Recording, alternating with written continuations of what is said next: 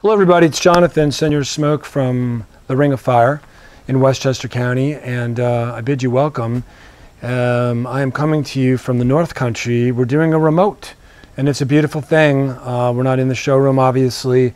It feels great to be outdoors, and this is important for me because I haven't done anything like this in well over a year. A couple of reasons for that. Yes, one of them has to do with the shitty pandemic, but compounding matters. Last summer, we were selling our house, so cause of smoke, the smoke lab really wasn't set up anymore to do videos and talk about grilling, smoking, searing, whatever. I mean, it was more like my wife telling me to get all these freaking grills out of the yard and get your ass ready to move. So that's what last summer was about, as well as dealing with COVID. And but I'm happy to say we've landed. And there's going to be a shitload of videos coming your way. And I'm just thinking about this right now. My wife has warned me about the cursing on video. And she's like, it's going to embarrass the family, embarrass the kids. Well, she's away for the next 3 days with the kids. So we're just going to improvise and let it flow. I want to dedicate this video to all of the folks that I've dealt with in the last few years who've come into Ring, come into Curto's and just said, hey, just get me a grill without a rotisserie. Or they say, is there an option to get this grill without the rotisserie? And I've always said to them, do you really want to go down that road? It's too much of a mess. I'm never going to use it. Okay, whatever. I get it. But then when you actually do spin food on your gas grill, or you're using one of the now the Kamado Joe and the Primo both give you the option to use a rotisserie on their devices. I mean, there's just nothing, absolutely nothing like it. And I've told folks that the best chicken I've ever had in my life spun on the rotisserie, the best steak I've ever had in my life. Every New Year's Day, I try to spin a 3-bone prime rib, either on the Kamado Joe or the Alfresco. And but I've gotten away from all that because I didn't cook really in the last year because I was so busy, you know, between moving and then all the bullshit, you know, that I'm dealing with at work on a day-to-day basis, and just so busy, which is a wonderful thing, but procuring product and supply chain bottlenecks and all this other garbage, you know, you don't really, I mean, I certainly have had there have been rare moments where I've been able to get on the camera and talk.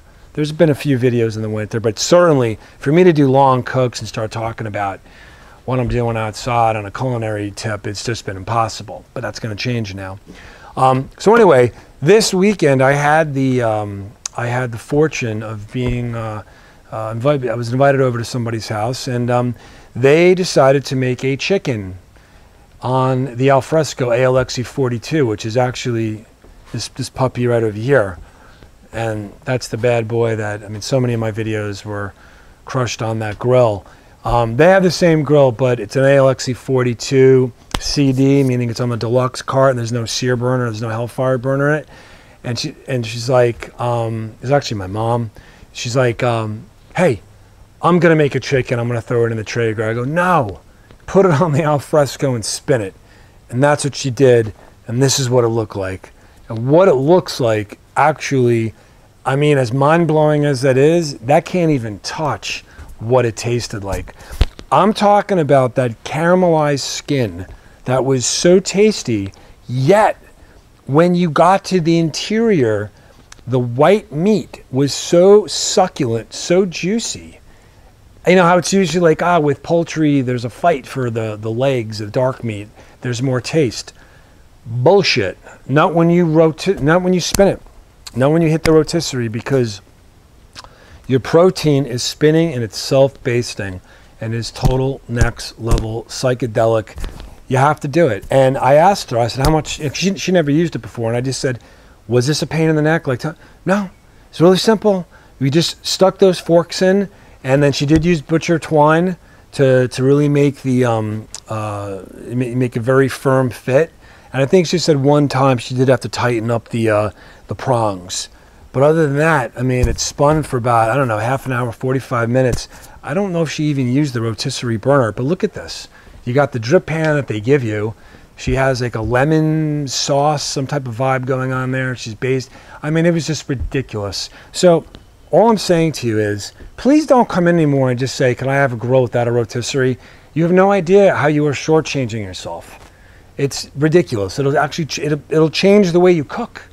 All right? And that's all I have to say. This is a very brief, succinct, pithy video.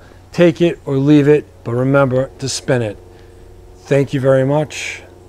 Peace out. If you guys need grills, outdoor kitchens, outdoor living, please visit us at the Ring. Go online, ROFGrills.com. Call, email, whatever it is. We'd love to hear from you. Thank you.